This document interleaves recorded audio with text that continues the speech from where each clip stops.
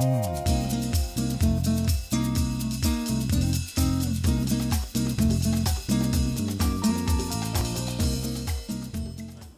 I'm Kristin Kons. How many of us walk into the grocery store each week and get the same exact fruits and vegetables?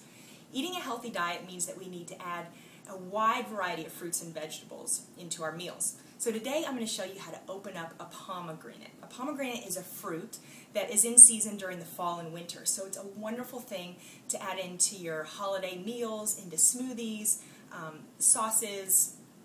You can juice them. They're amazing. So what you need is a bowl full of cold water, another bowl to put the skin and the pulp in, and a strainer to get the seeds out. And a cutting board and a knife is important too. So using a sharp knife, we're going to cut the pomegranate in quarters.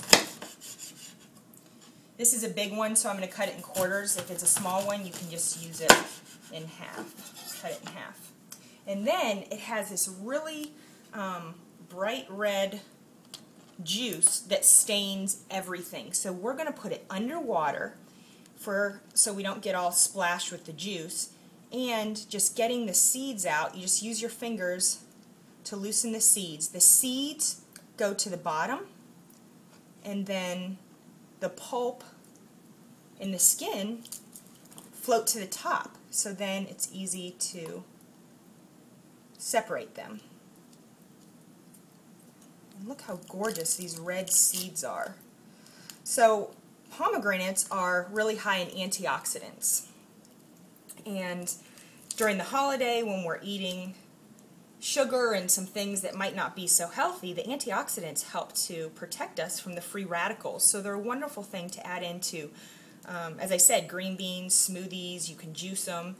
And using the raw seeds like these are so much better than using the juice that you buy in the stores, because it's pasteurized. So you're losing a lot of the goodness. But it's high in vitamin C, and E, and A, folic acid. It helps to boost the immune system. It's great for heart health. These are just little jewels of pure sweetness and goodness and health. So you can see all of the white pulp is floating to the top, and we're just loosening all these seeds, and they're going right to the bottom. So I'm not going to do the whole pomegranate. This is a big one. I don't want to bore you guys, but it takes about 5 minutes for a big one. And doing it this way prevents it from splashing on you and everything. So then you're just going to take your hand, get the pulp and put it in your bowl. I see a few that I missed that are still attached to the pulp. And then we're going to come over to the sink, and we're going to dump the water into our strainer. And there you have the beautiful jewels. I missed a few, not a big deal. We're going to come over to our bowl and put them in there. And these will stay good in the refrigerator. This is just a Pyrex bowl that you can put a lid on in the refrigerator.